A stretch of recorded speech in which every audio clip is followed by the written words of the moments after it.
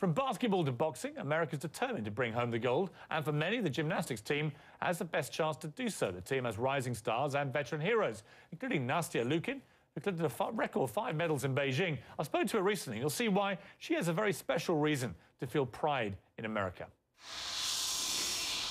Nastia, how are you? Good, thank you. Now, what I love about you is you've come with a nice little handbag. I have. And when I asked you what was inside it, you said your medals. Mm-hmm. Prove it. Okay. I want to see your medals. They're in little baggies. It's a little gold bag for the gold. Okay. So a gold bag for the gold ones. Yeah. And these are all from Beijing. Yes. So this is a genuine Olympic gold medal. It's I've real. I've never touched one before. Really? They're pretty cool, aren't they? Yep. So they're quite heavy. They are heavy, especially when you have 5. And they have your inscription. So you got 5 of them, so yeah. Yeah. What does it feel like to actually own Olympic gold medals?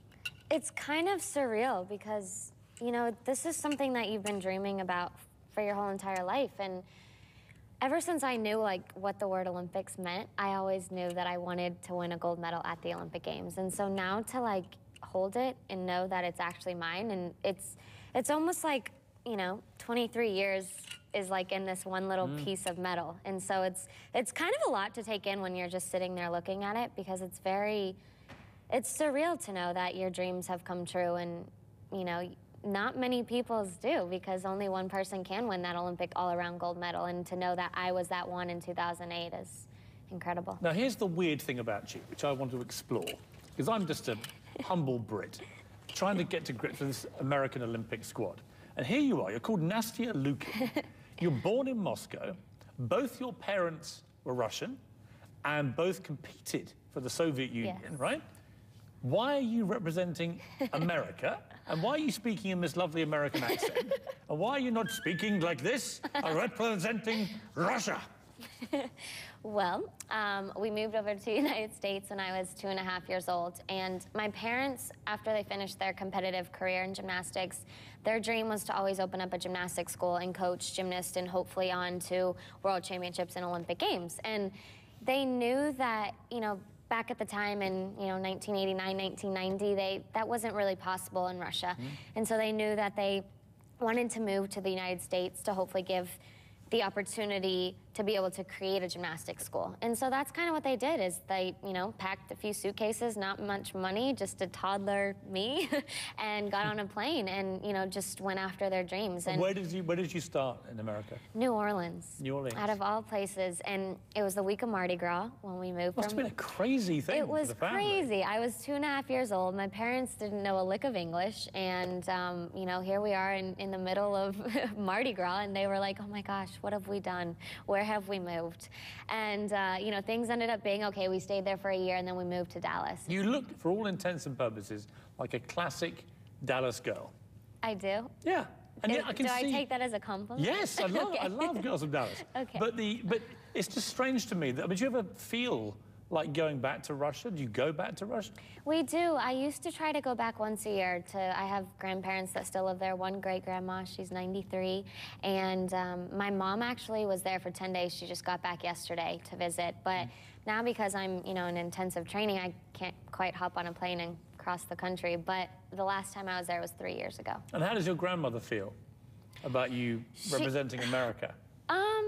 I think they're okay with it. You know, I think they travel back and forth quite a bit too, and you know, hopefully they'll move over here eventually. But you know, they've just been so supportive of it all, and with my parents. And I think that they were very nervous when my mom she's the only child, and I'm the only child. So when my mom left Russia and her parents, she lived with her, you know, parents until she got married, and I think that they were very nervous moving over to a different country. It's an incredible thing for your mom to have done, and your dad, and yet they must now be so proud of you to have come to this country with nothing, not even the ability to speak the language, and to have this little tiny shrimp with them who goes on to win an Olympic gold medal for their adopted country.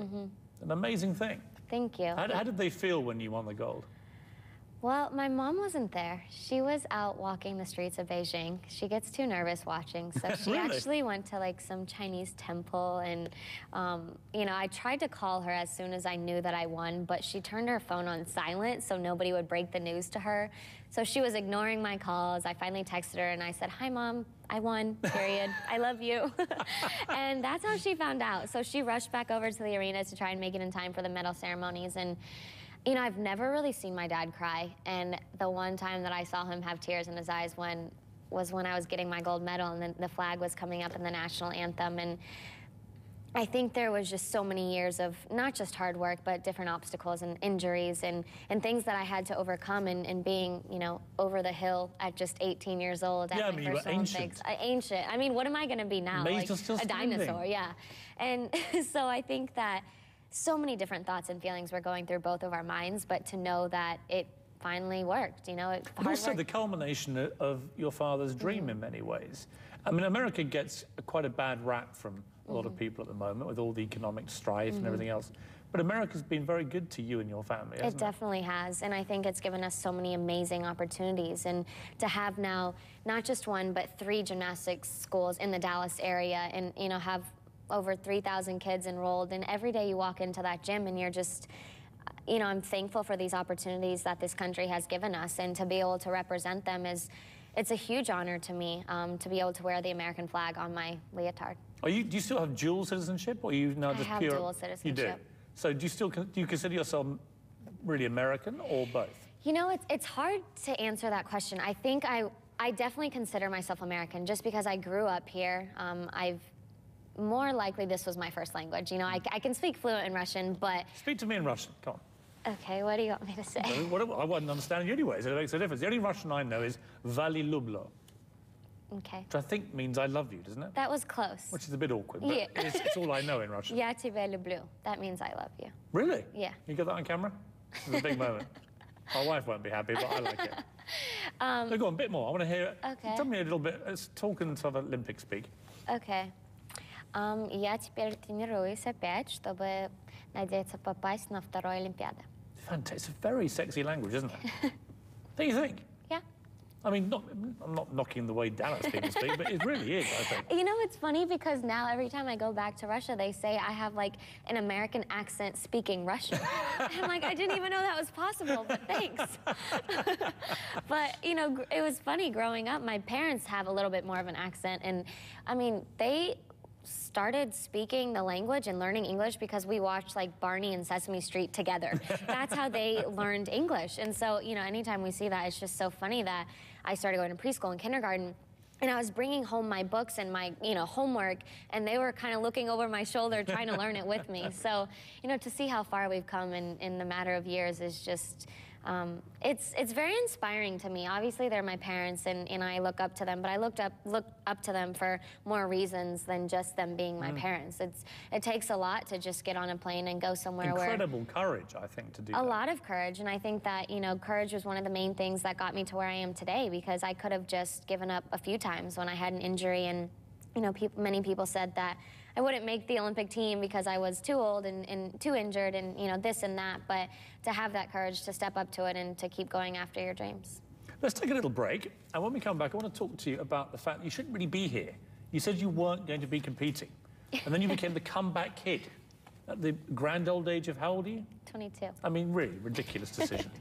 You're finished. You should be in some sort of knackers yard for ex-gymnasts. So after the break, we're going to discuss this.